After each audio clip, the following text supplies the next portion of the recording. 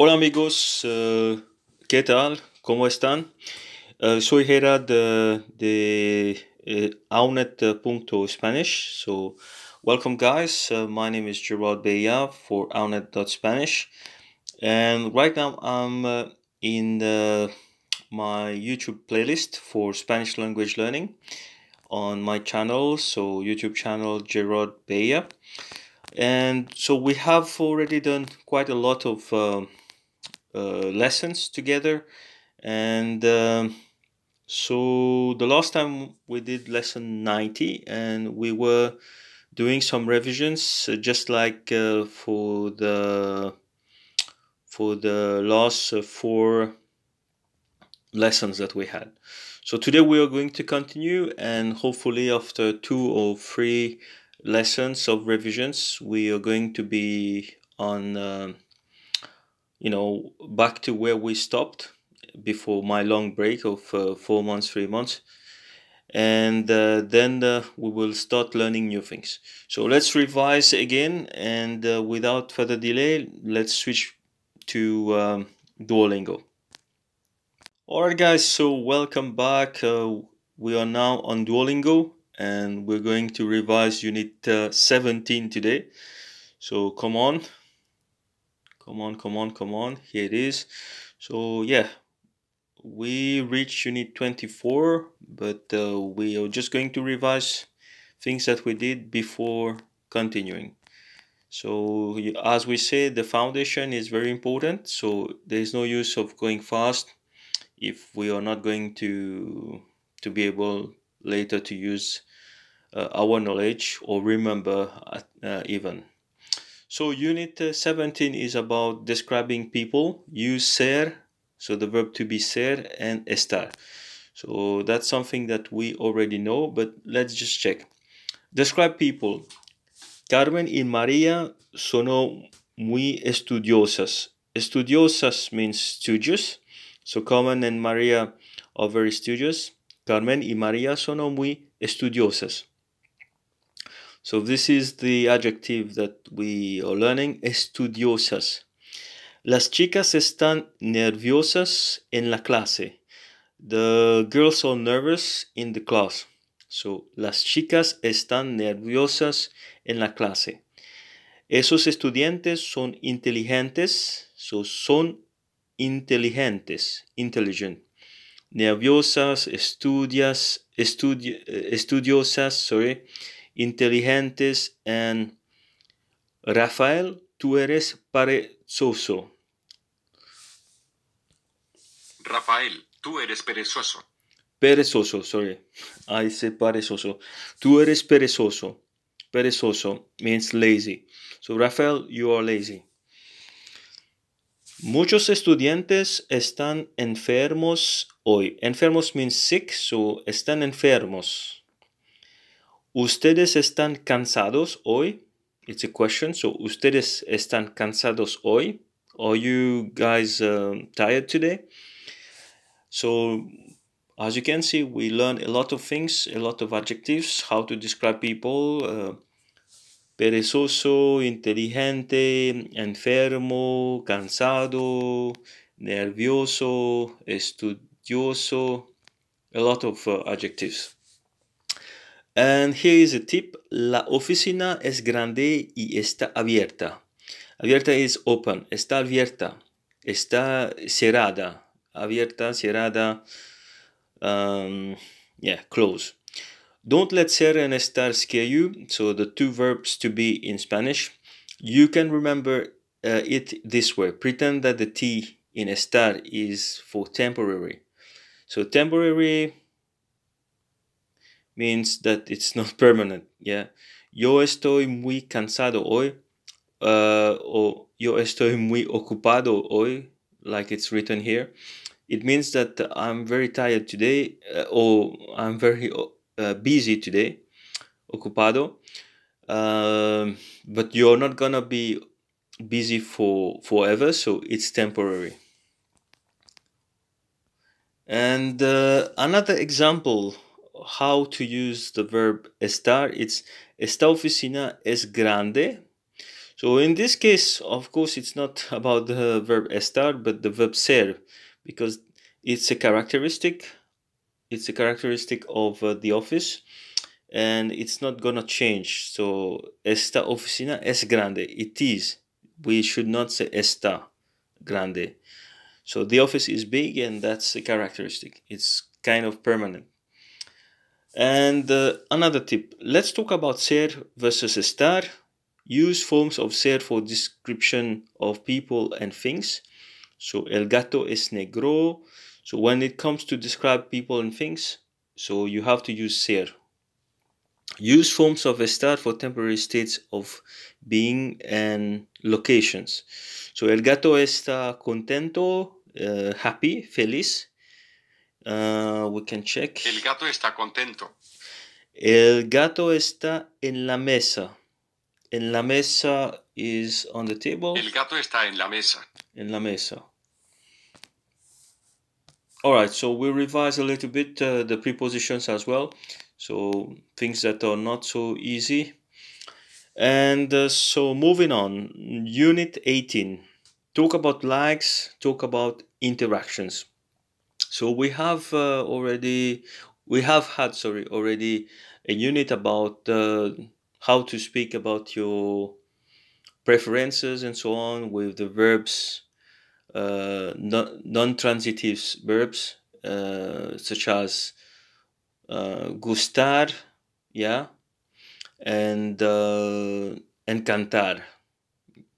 But let's see what else we can learn. So about this unit, talk about likes. So normalmente nos gusta viajar mucho. Normally we like traveling a lot. So nos gusta viajar mucho.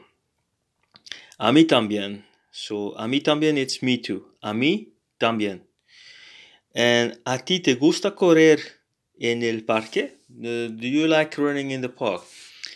¿Qué les gusta a ellos? ¿Qué les gusta a ellos? ¿Qué les gusta a ellos? So what do they like? ¿Qué les gusta a ellos? So here we see the subject pronoun for they. We have seen me gusta, te gusta, se gusta, o le gusta, nos gusta, vos gusta, and les gusta also exist. So les encanta caminar en la playa. So they love walking on the beach. A ella le gusta. Actually, there is not se gusta. It's le gusta. Yeah. My apologies. So a ella le gusta nadar. Le gusta nadar. Se gusta. Maybe there is se gusta for usted. I'm not sure. I'm not absolutely sure. But I think it's le. Le gusta. A usted le gusta. Yeah. A ella le gusta nadar en el río. Río is a river, so nadar, swim. And next tip. A ustedes les gusta el español. So a ustedes. Ustedes, it's you guys. So we've seen that a Eduardo le gusta means Eduardo likes. And nos gusta means we like. To talk about what multiple people like, use les gusta. So le and les. So for plural, you just put an S, so le becomes les. Les gusta ir al parque. A mí me gusta la música. It's also common to hear a mí me gusta. A mí me gusta or a ellos les gustas. So here it's para mí, for example, para ellos. It's kind of instrumentative case, I guess, for the pronoun. I'm not sure how to say it. It's not an object's pronoun. It's something else. I just don't know. I don't remember. A mí me gusta ir de compras. I like shopping. So A mí te gusta, a ti, but it's the same as para ti, so for you. A ti te gusta correr en el parque? Do you like to run? Do you like running? Sorry. This is very important. We don't say, do you like to run? You don't say, I like to go shopping. I like going shopping. Or I like shopping. Do you like running in the park? So, a ti te gusta correr en el parque? Sometimes this is used to emphasize who it is who likes something, but sometimes it's used just because. Key phrases talk about interactions. ¿Qué países conoces? ¿Qué países conoces? What countries are you familiar with?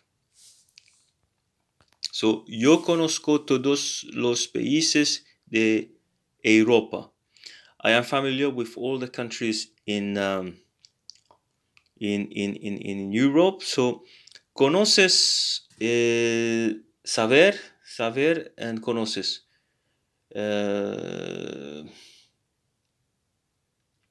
Yo no lo sé. Yo sé.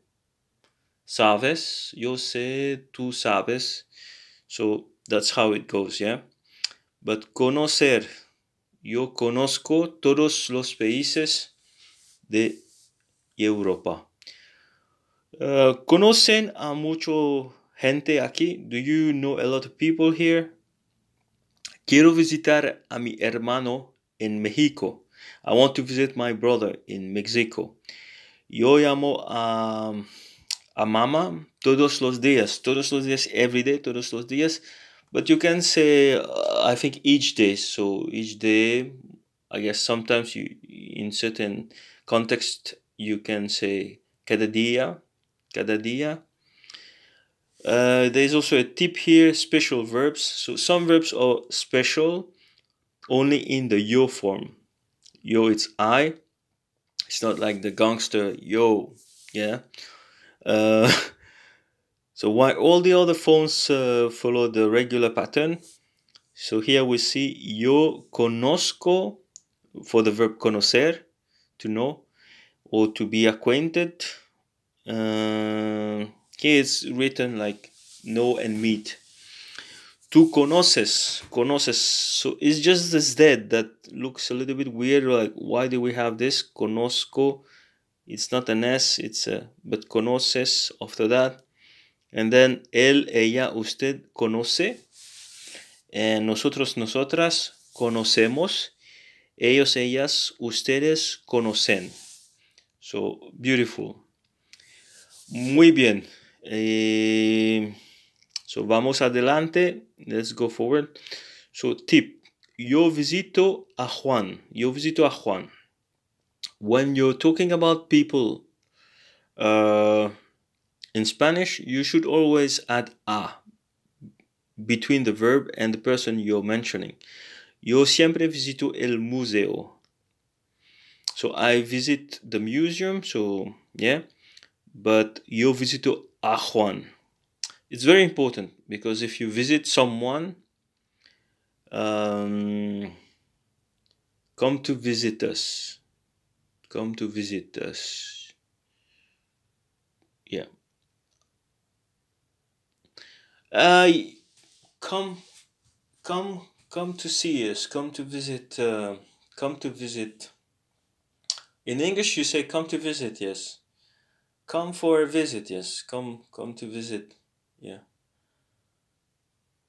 And in French, it's not the same. Also, it's more like in Spanish. You say viens nous rendre visite. So it's yeah. Like in English, you would say also come and pay us a visit when you have time. And yes, so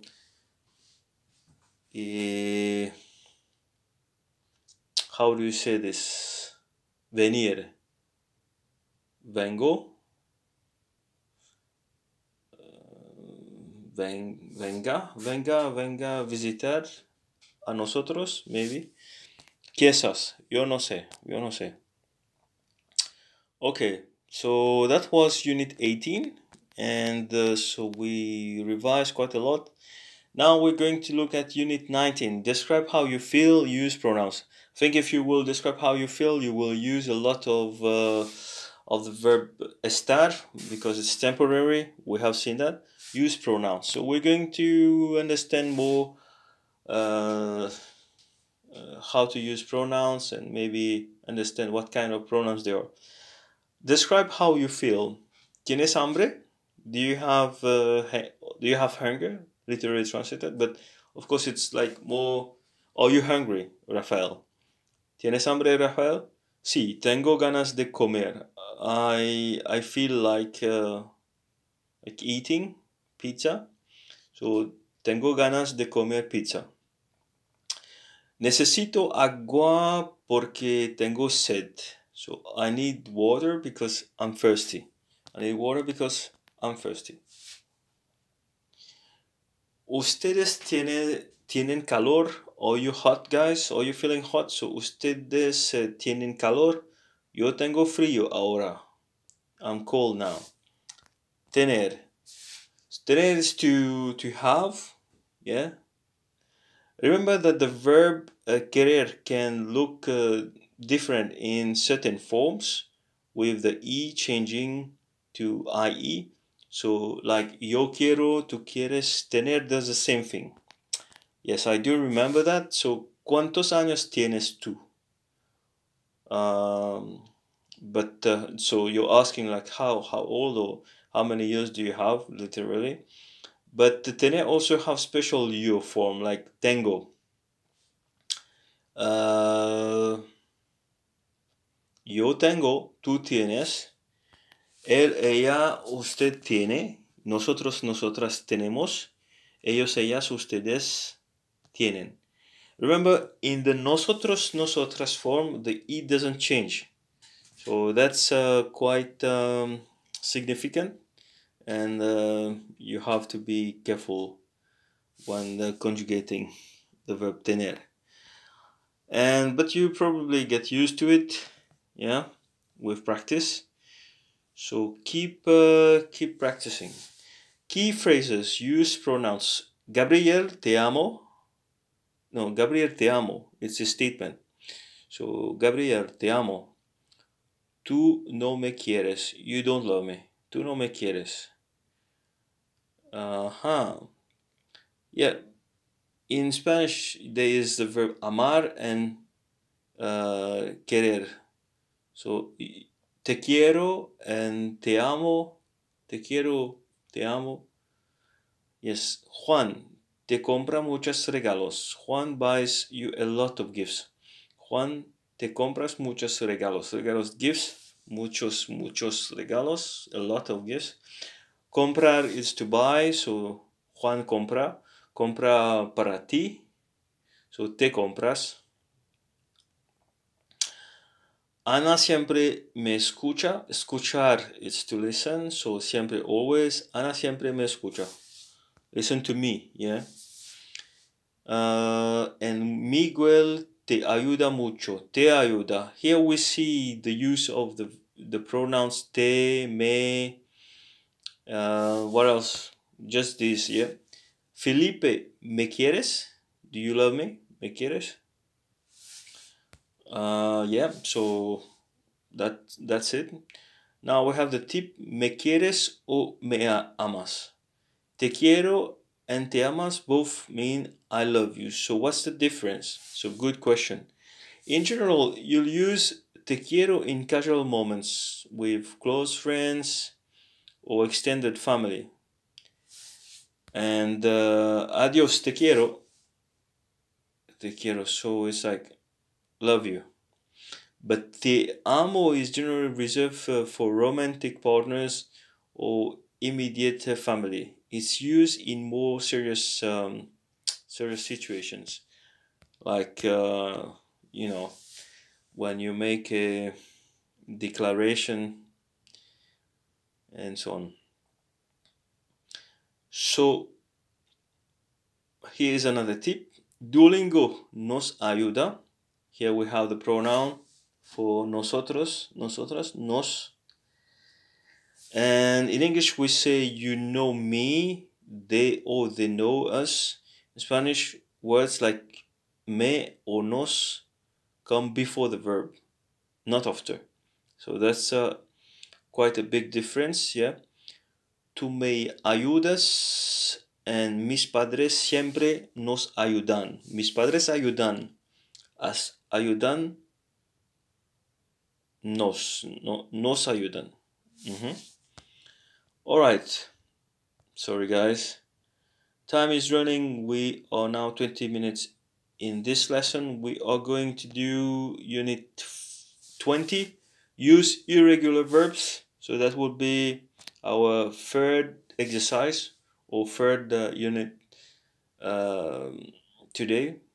So we have been revising yeah. Unit 20. Use irregular verbs. So cada mañana hago mi cama. Hago, I make. So every day, every morning, mañana, cada mañana. I said cada día also before. Every morning, cada mañana hago mi cama. Papá siempre hace el desayuno. Desayuno is the breakfast. So el desayuno, the breakfast. So siempre hace. Hacer. So the verb hacer is just the first one is a little bit weird. It's conjugated like this. Hago. Hago mi cama. Te pones el vestido nuevo hoy. Te pones. Are you putting on the new dress today? So are you wearing? So yeah, I forgot a lot of things actually, but pones is like to put. Poner, yo pongo, pones, tú pones. And another one is yo salgo de casa a las 8:30. So 8:30. Yo salgo, I leave. Salir. And siempre estoy en casa después de las 5. I am always at home after 5. Yes, so now we will have a look at these two verbs and how we need to conjugate them. So hacer and salir, so hacer to make, salir to leave, are very special verbs. They follow a similar pattern for the yo form. So you have hago, salgo. Haces, hace, hacemos, hacen, sales, sale, salimos, sí, salimos, y salen. Yeah, so you have to remember that you don't say ako, for example. It's hago. You don't say salo, but you say salgo. Okay, guys, so that's it for Unit 20. There is not much to say about it. I guess we will be able even to talk about Unit 21. So we are going there. We're getting there, guys. Because it's just a revision. We're not doing exercises or whatever. So it's going fast. So Unit 21, explore grammar tips and key phrases for this unit. So describe activities. ¿Quieres probar la sopa? So la sopa, it's the soup. So probar, it's to try, probar.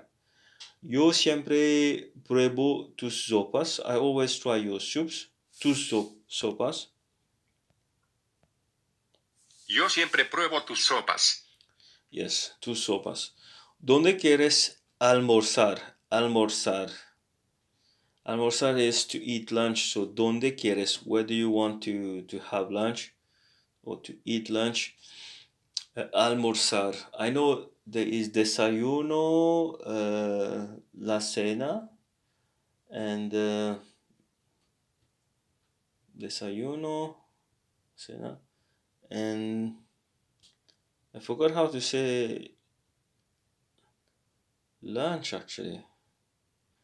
Well, okay. Me gusta almorzar en el parque. Okay. Me gusta almorzar. El perro no puede comer. So, poder, can, to be able to do. So, no puede comer. Aquí. Yo pruebo muchos pasteles. So, I try many cakes. So stem changing verbs. In some verbs like almorzar and poder, the O changes to UE in most of their forms. So los chicos almuerzan en la escuela. En la escuela. So the boys eat lunch at school.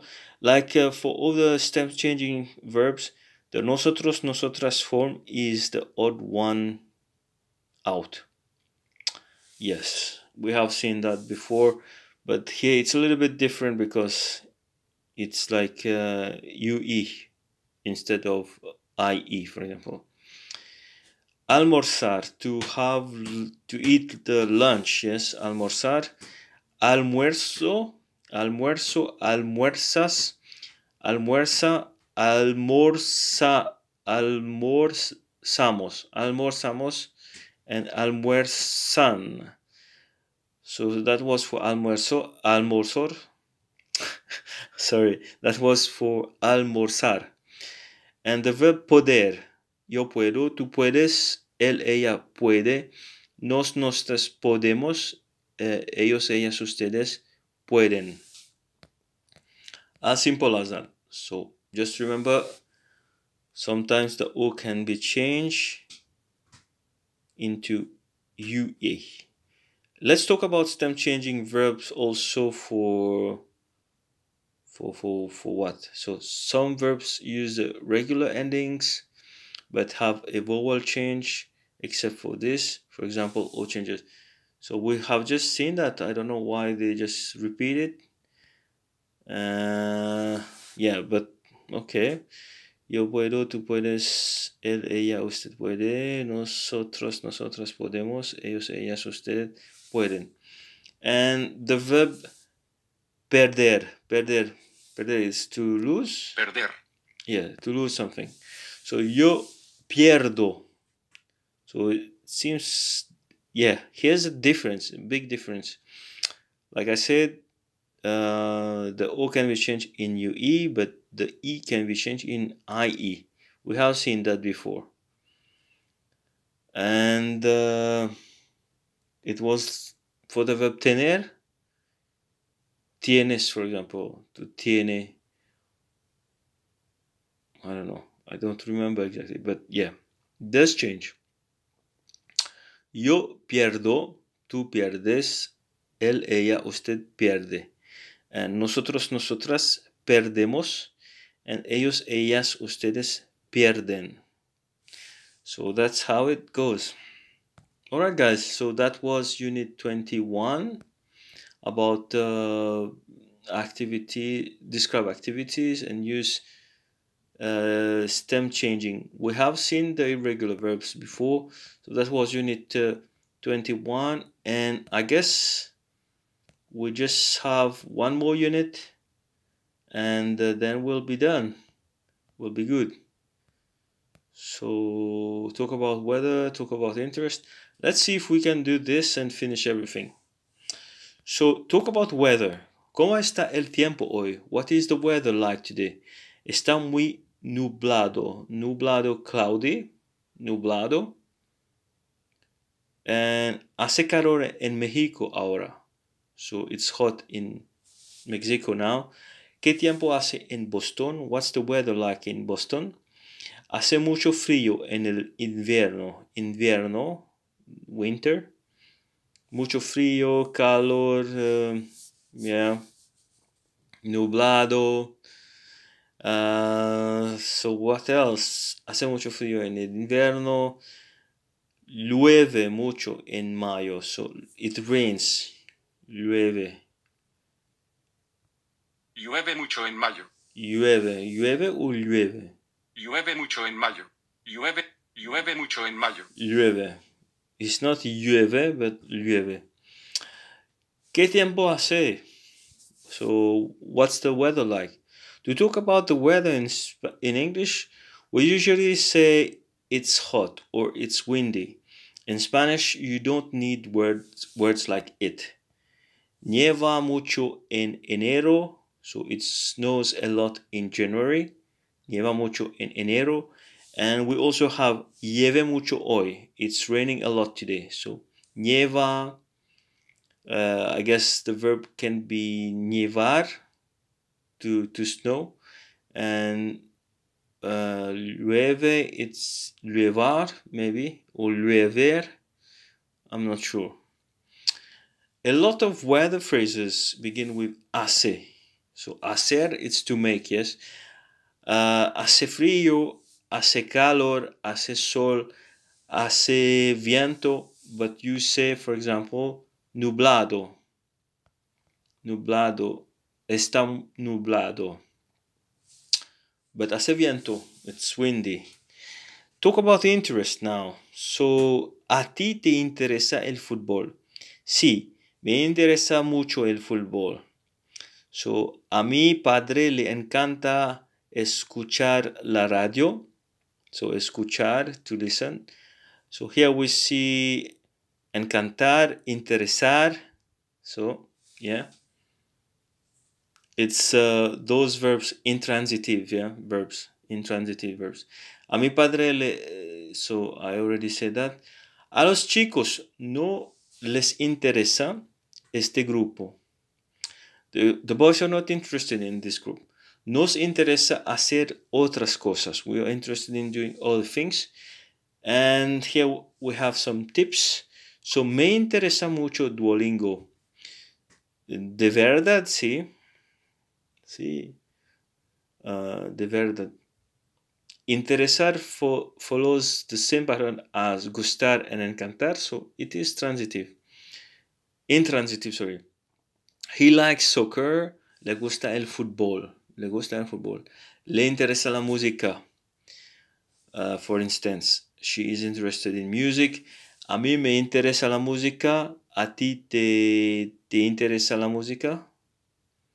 Sí, a ti, a mí, sí. También. ¿A él le interesa la música? ¿A nosotros nos interesa la música? Notice the change of the pronoun, yeah? Me, te, le, nos, vos, les. Okay, guys, so that's it. I think we better stop here at unit 22 because we have now, how to say, past the 30 minutes that we usually have for one lesson. So the length of one lesson is 30 minutes in average. So we should stop here, guys. So thank you so much for your attention. That was revision again, just revisions. And hope you checked your knowledge and maybe it reminded you or help you to correct some of the mistakes you make when you talk in Spanish.